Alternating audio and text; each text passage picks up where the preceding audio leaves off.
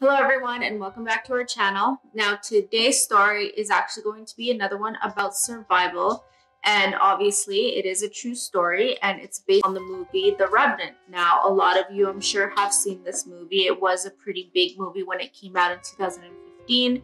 It starred Leonardo DiCaprio and it was basically about a man that was abandoned by his fellow companions while they were out hunting. He gets attacked by a bear and then forces himself to go through some pretty crazy things in order to seek revenge on the men who abandoned him. Now, before we get into today's story, I just want to send a quick reminder to please consider subscribing if you guys enjoy the type of content that we post. We post 2 to 3 times a week, and we like to talk about stuff like true crime, paranormal stories, unsolved mysteries, anything that you would consider to be creepy, strange, or just plain unusual. So if that's the type of content that you like, then please subscribe or hit the like button. It really does help us grow here on YouTube.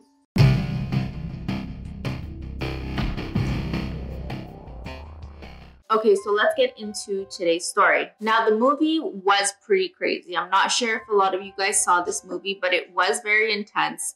But there were some things that were a little bit different from the real life story versus the movie. And a lot of people seem to believe that the true story about this man is actually way more interesting than what actually happened in the movie. Now, to understand a little bit more about who this man was, we have to go back to the beginning. So the story is based on a man called Hugh Glass. Hugh was actually a fur trader, an explorer, an American hunter. He was many different things, and we'll get into a little bit more details about his life shortly. But I do want to insert a little bit of a disclaimer. There are so many different variations of this story out there, and that's because the story took place a very, very long time ago. Hugh was born in 1783, and this story happened when he was in his early 40s. So there are quite a lot of variations about what happened. Some people say that it's been exaggerated. Some people say that there's a lot of detail that's been lost.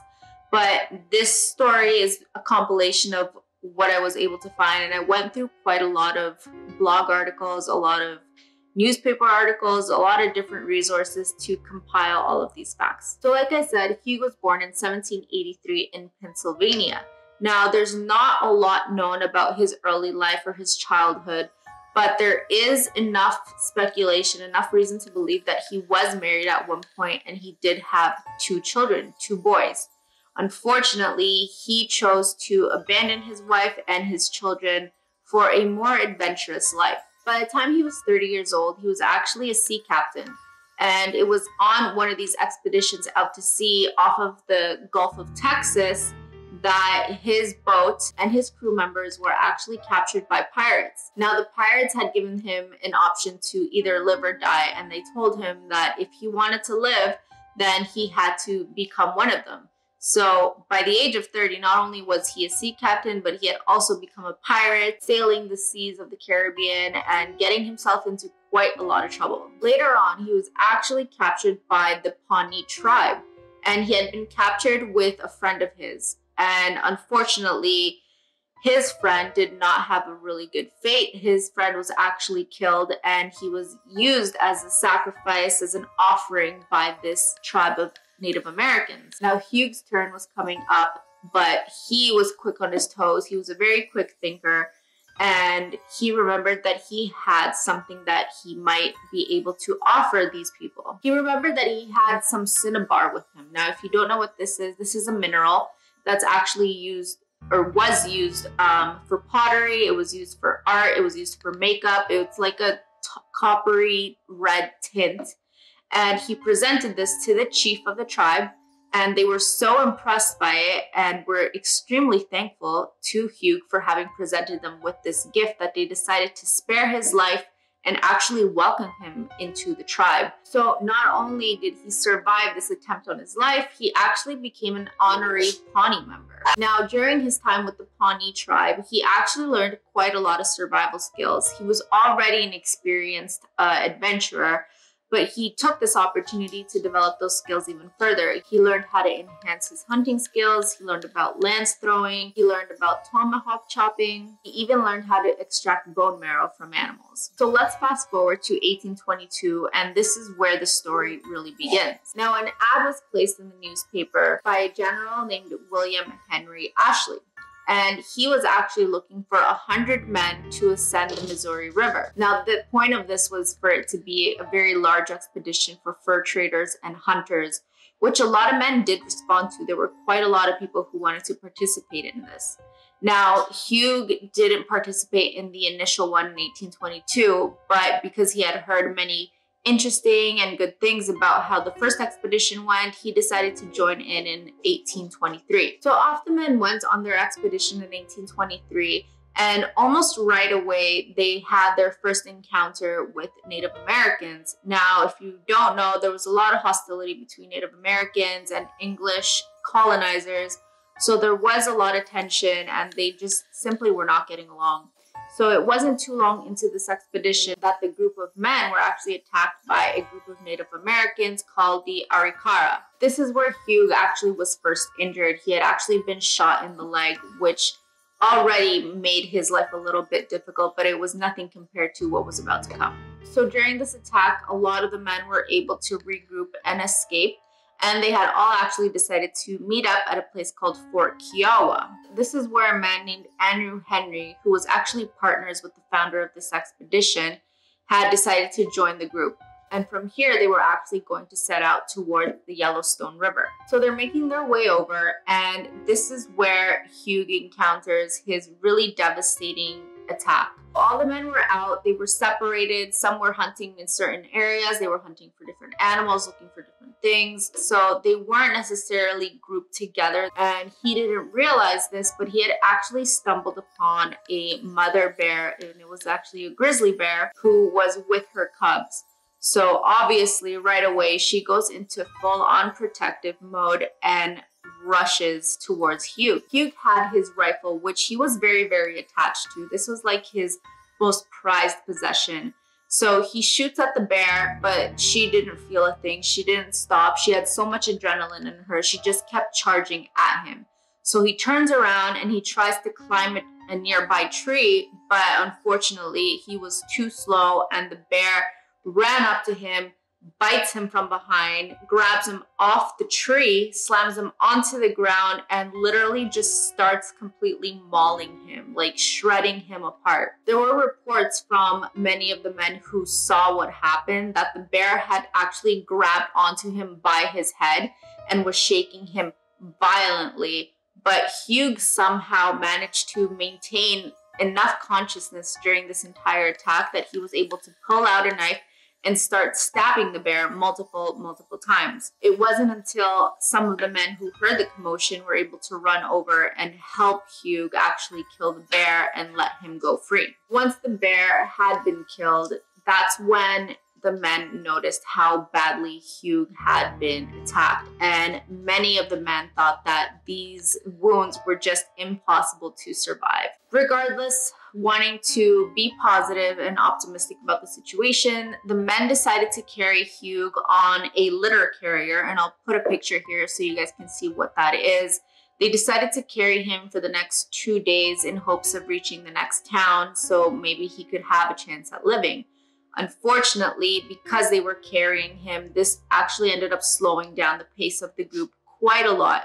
A decision was made by Andrew Henry, who had joined earlier, and he was looking for 2 volunteers to stay with Hugh until he died because they just really didn't think he was going to make it. He was slowing them down and opening up the entire group for attack from either a Native American tribe or other wildlife.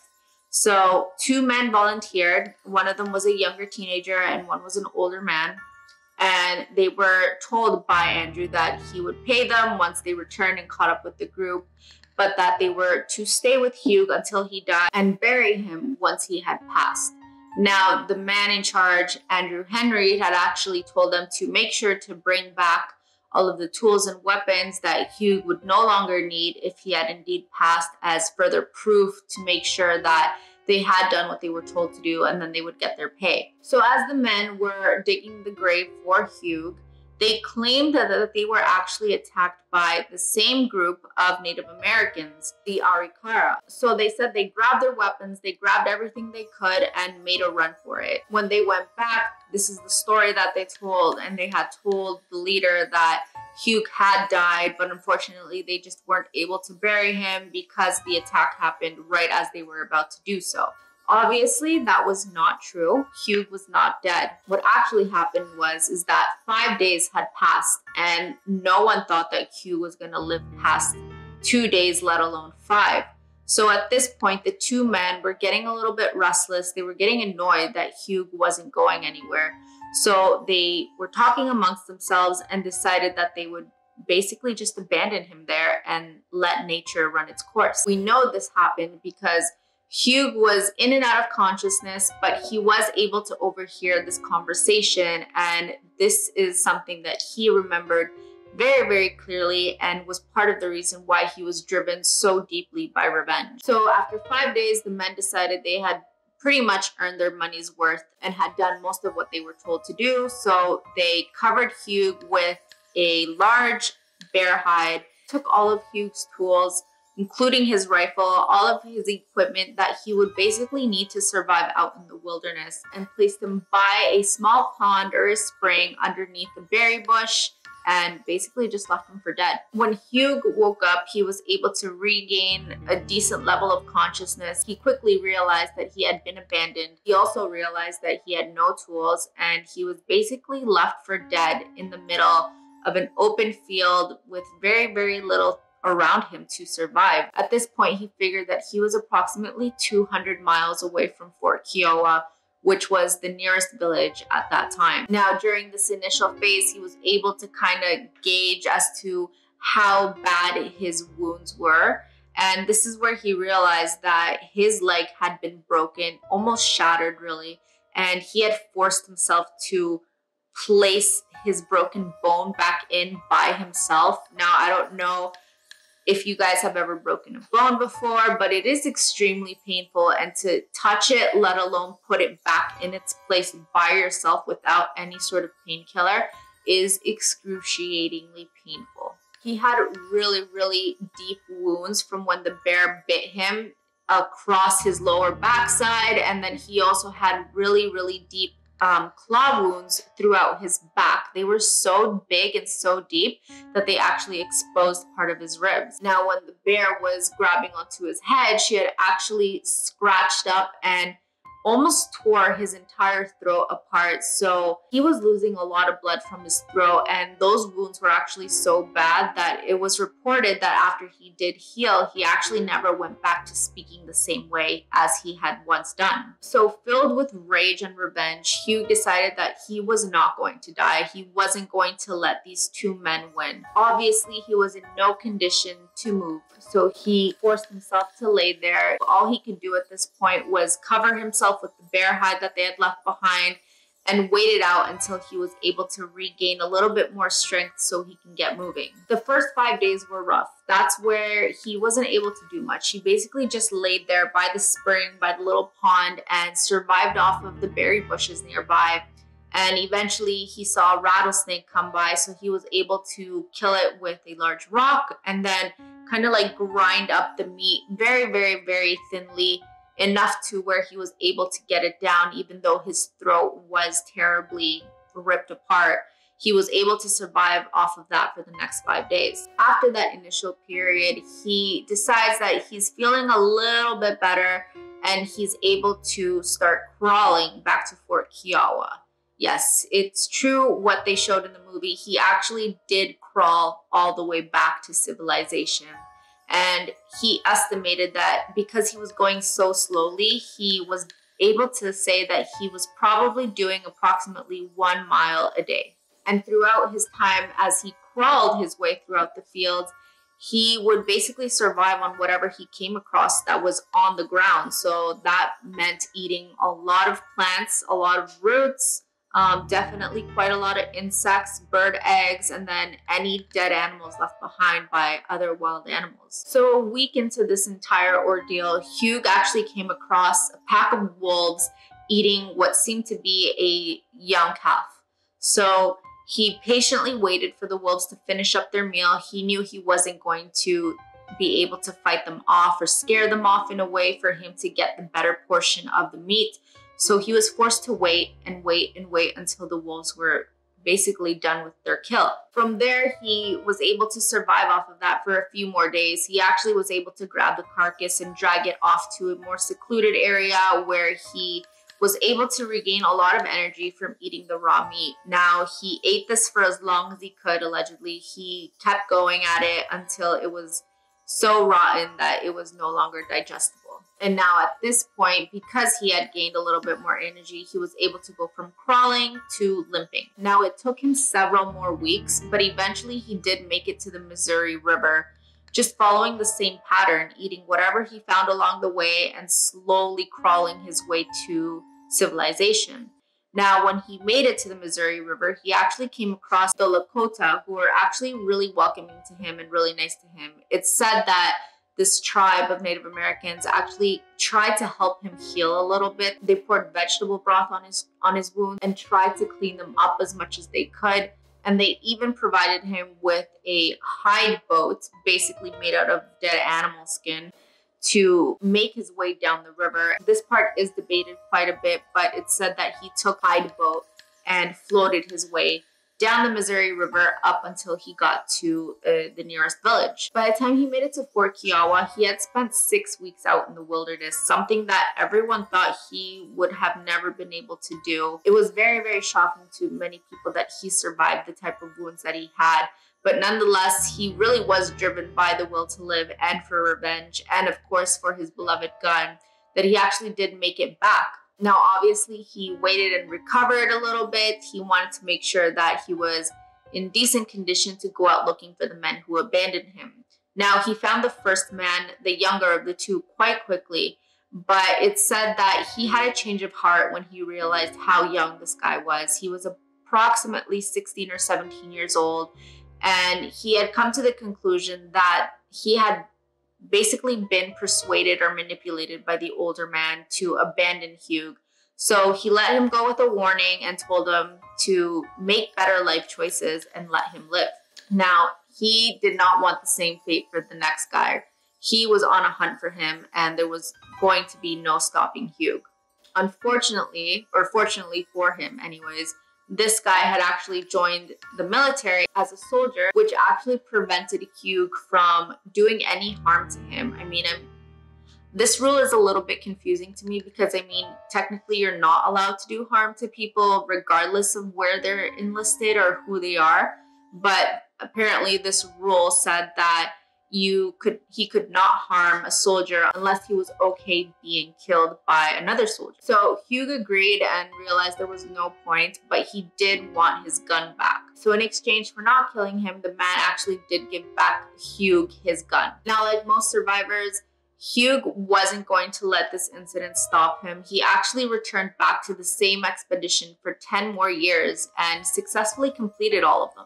It wasn't until 1833 where Hugh actually did end up dying, and he died the way he lived. He died by getting attacked again by the Arikara tribe, so it's not a huge surprise that he died doing what he really did dedicate his entire life to. Now today, there's actually a very, very large monument. It's a very cool art piece by the Grand River where this entire story took place. It's kind of set as a reminder to people.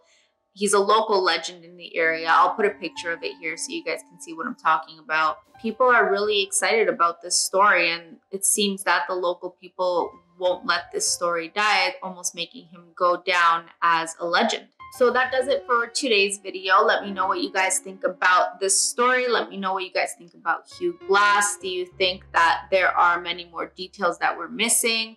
Are there any other survival stories that you guys think I should talk about? Let me know in the comments below. I do like reading your comments. I do like reading your suggestions. And if you enjoyed today's video, then please consider subscribing or hitting the like button. That does it for me today, and we will see you in the next video.